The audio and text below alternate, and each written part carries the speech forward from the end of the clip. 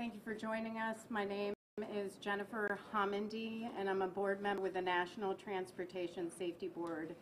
With me today is Dan Bauer, who is a senior investigator with our Major Investigations Division of our Office of Aviation Safety at the NTSB. The NTSB is an independent federal agency charged by Congress with investigating every civil aviation accident in the United States and major transportation disasters in the other modes. Let me first state, on behalf of the NTSB, we'd like to extend our deepest condolences to those who lost loved ones in this tragic event.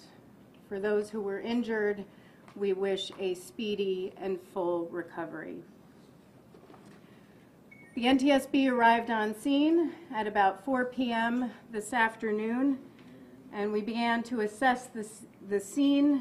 We will be collecting perishable evidence over the next hours and days as we begin our investigation. And again, we just arrived on scene. But our mission is to determine what happened, why it happened, and to prevent it from happening again. We have a total team, including me, of 10 on scene. We have investigators who have expertise in operations, airworthiness, and we will also have a drone specialist on scene who will help us document the scene. In addition, we will have staff from the NTSB from our Family Assistance Division who will help the families connect with the resources that they need. Our investigator in charge will be Robert Gretz. He is on the way to the scene right now. He's a senior aviation investigator with the NTSB. What we know so far, and again this is preliminary information, is that a B-17 tail number November 93012 operated by Collings Foundation out of Stowe, Massachusetts with 10 passengers and 3 crew on board departed Bradley International at 9:45 a.m. this morning on runway 6. At about 9:50, the crew contacted the tower and reported an issue with the airplane. We are looking into that report for further information. We will have information later, but don't have more information on what that issue was at this time to share. We know that the crew circled back to runway 6 and attempted to land on runway 6. They impacted the instrument landing system stanchions. The plane veered to the right, crossed over a grassy area, crossed over the taxiway, and impacted a de-icing facility. We don't have much more information to share at this time because, again, we just arrived on scene at 4 p.m. We will have additional press briefings, and please monitor Twitter at NTSB_newsroom for when those will be held. In the meantime, I have a request for the public. If you have information to share that you think would be helpful to this investigation, videos, photos, or other information, we urge you to contact us through the following email address. It's witness@ntsb.gov. Again, that's witness@ntsb.gov. Now, as far as going forward with our investigation, again, some of our staff is still arriving on scene. We expect to be here about 7 to 10 days. At about 10 days is when we issue a preliminary report which provides just the factual information that we have at that time. We will not be determining a probable cause while we are on scene. That will take some time. We usually try to close out these investigations within 12 to 18 months with a final report and issue appropriate recommendations to the appropriate entities. Before I take questions, I do want to thank all the first responders that were on scene and continue to be on scene. It's been extremely helpful, and we appreciate them for their efforts, and of course all the entities that are here at this briefing. I'm going to take some questions, and then we're going to turn it over to some of the other folks, the commissioner and others, to speak as well. I will call on you if you can raise your hand, state your name and your affiliation. Yes. Matt Caron with Fox 61. You mentioned this perishable evidence. Can you talk about what that is that you'll be collecting? We'll collect anything from video that was provided or that we can find. We will be documenting the scene itself, looking at essentially everything that would go away once we leave the scene. We'll be collecting information from the airport, from those that operate the plane. It's going to be a lot of pictures, videos, and documentation over the next days and hours that we'll be getting information from. Matt Olson with NBC. Just wondering, is there a black box on this type of plane? And also, are there challenges with an aircraft this old compared to more modern aircraft?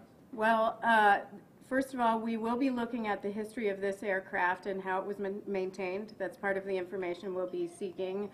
As far as what black box or other sort of video or cameras that may have been on the plane, that's all information that we have to determine, and we don't have that yet at this time. But that's certainly something that's very interesting to us and that we'll be looking for. Yes? Hi, Scott Siegelman from the Boston Globe.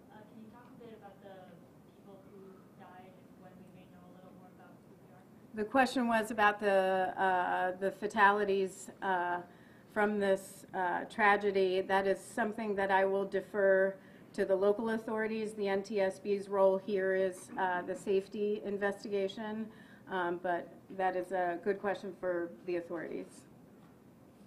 Yes? Patricia Del Rio, Channel 3 WFSB. Are you able to ascertain when this plane was fueled and who did it? It's my understanding that these old planes are fueled by gasoline and not by jet fuel, which is something that is typically used on commercial aircraft.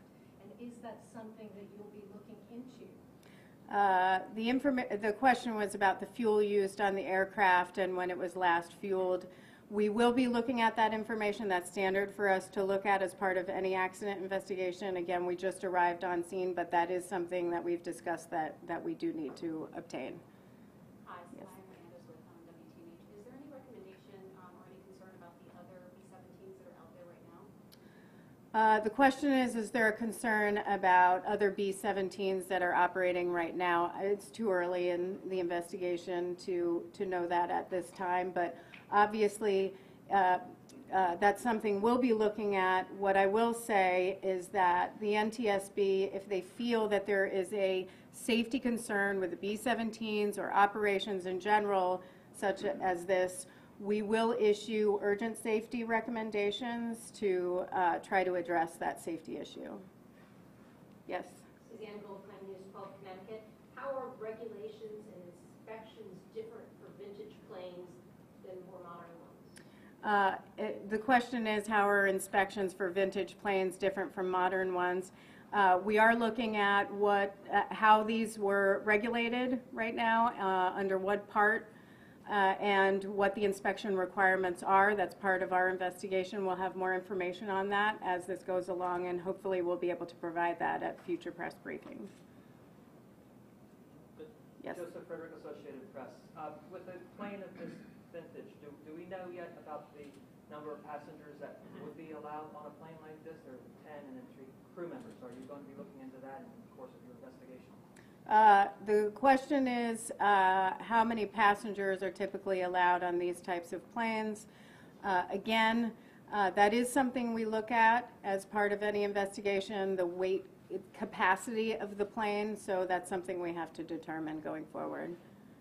Just going back to the inspections really quickly, not knowing the history of the inspections inspection with that particular aircraft? Do we even know if there's a protocol for a visual inspection before a pilot were to take off? Do you want to? No, I don't think we have the term. Yeah, I'm sorry. The question is back on the investigations of vintage planes, and that is, I hate to repeat what I said, but it is part of our investigation, and we just landed at 4 o'clock, so that's information we have to look into, and we're getting information literally as we speak, so we will be able to provide that at a future time. Sarah from Western Mass News. Do you know when the last time this plane was flown? When this, the question is when the plane was last flown. That is a question that we have asked specifically for how many times it was flown prior to this today. We have not received that information back, but it is something we have requested, along with the number of hours that it has flown. Just also wondering, do you have the service records already for the plane? We've heard that potentially the engines were worked on as early as this morning. The question is on the service records, and do we have that information? That is again standard information that we request. The NTSB doesn't have that at this time, but that's something we will be obtaining. Last question. Yep. Eli with NBC Boston. Have you talked to the Collins Foundation people? You said you had some questions here. If so, have they cooperated with you guys thus far? The question is, have we talked with the Collins Foundation? To my knowledge, we have not yet talked with the Collins Foundation, but that's part of our investigative process, and so I expect we will at some point. Thank you for joining us, and again, please monitor NTSB_newsroom on our Twitter feed for further press briefings.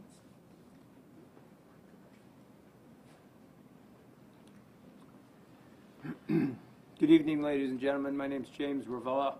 I'm the Commissioner of Emergency Services and Public Protection for the state of Connecticut. This is an update from our previous press conference earlier today. As you heard, NTSB is on scene. We also have the Office of the Medical Examiner on scene. Department of Energy and Environmental Protection is on scene. The FBI and Homeland Security are also on scene assisting with the investigation. The National Guard has been a great partner to us, and I'd like to mention Major General Ivan for his, the work of his folks out there. They really stepped up to the plate with logistics and supporting fire roll. Connecticut State Police, ladies and gentlemen, called in over 70 officers, troopers. It's a remarkable effort. They went right to work on securing witnesses, locating video, interviewing folks, and probably the most sensitive part of this investigation